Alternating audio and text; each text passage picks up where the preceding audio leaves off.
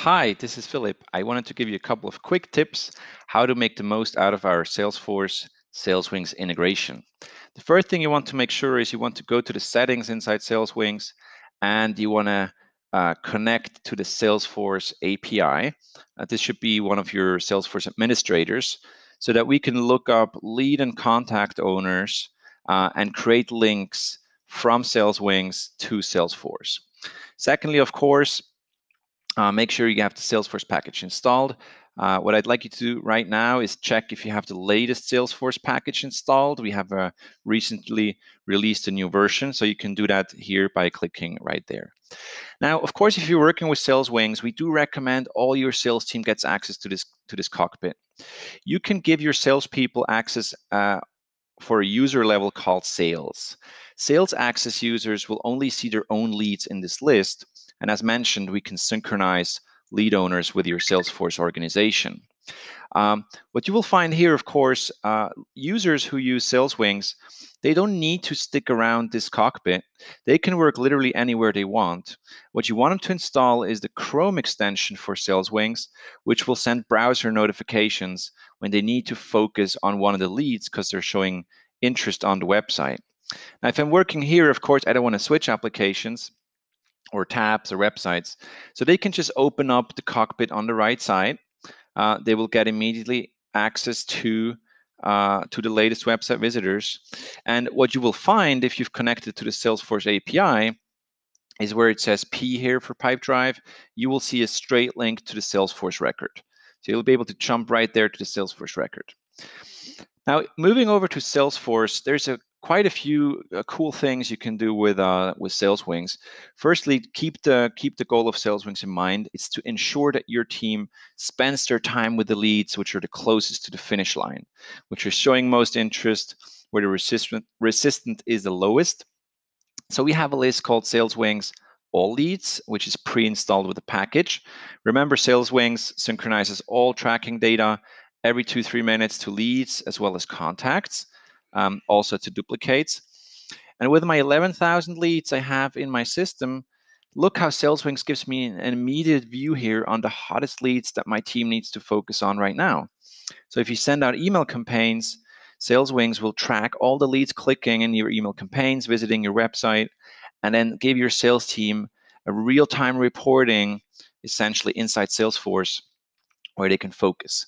So make sure you set up lists inside Salesforce for your sales teams or your sales team, maybe based on territory, based on lead source, based on lead score, and so on, and have them really facilitate this follow-up decision for them. If we look at the lead, you want to make sure you have all the data installed from SalesWings on the lead and contact record. So you can see we have the lead score as an icon and text. We have the last website visit as a date and in a more intuitive way here.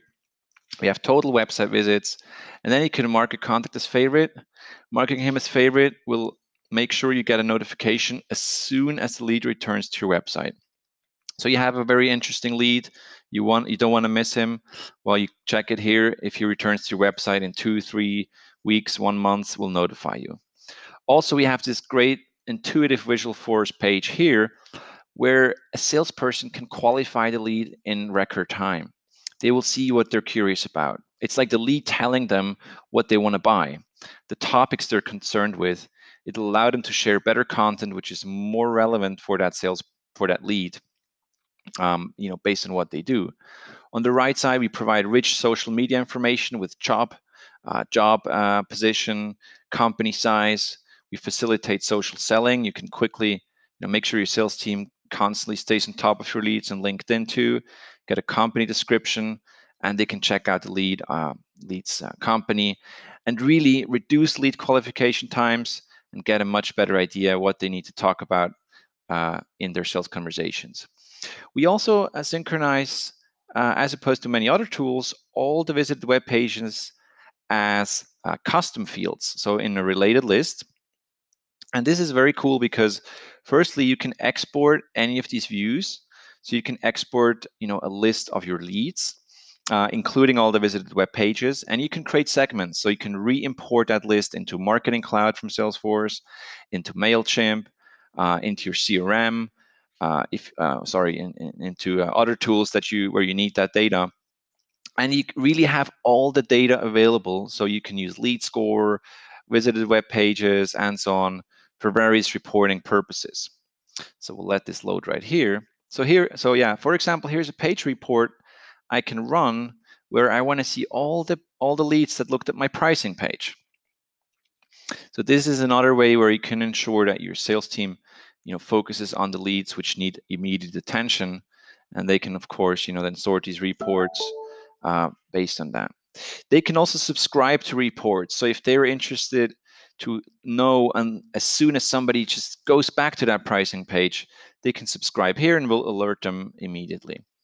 Also, do check our reports. We have pre-installed reports. In the report section, there's the Saleswings reports. You have a lot of very useful reports right there. For example, one of the reports I want to show you is the account-based report. So we don't use accounts a lot here at Saleswings. We are actually using Pipedrive as our CRM system. But this is a way to give an overview of all the accounts you have inside Salesforce. So imagine this could be hundreds, and showing you which accounts has the most hot leads.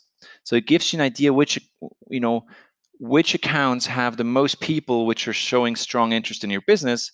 So it's kind of an account-based hotness report, which is very useful, that you may want to use to understand what's the state of the pipeline is. You have another report showing you how many hot leads you currently have, how many normal or cold leads, and how many warm leads. This is typically interesting for reporting after newsletter campaigns, or understanding how many hot leads your inbound campaigns generate at any moment in time. Well, last but not least, also make sure you have the right settings. When you go to the Saleswings setup, you can click to plus. There's a menu called Saleswings Setup. You can pause the sync right there, and you have a couple of ways to fine tune the settings, essentially based on the history. So if you're running into data storage issues, you can decide, whether or not you want to keep all the website activity history, 3 months or 1 month, and then just resume the sync. Well, this is just a couple of tips how you can use it. There's many creative ways you can get data which is relevant for your salespeople. Of course, also we send notifications to Slack. We send email notifications. So there's many different ways you can benefit from Saleswings. Okay, so I hope you enjoyed this video, and if you need any help, don't hesitate to go to Saleswings. You have the chat box down here where you can send us questions, and we're happy to help you get set up. Thank you very much, and have a great day. Bye-bye.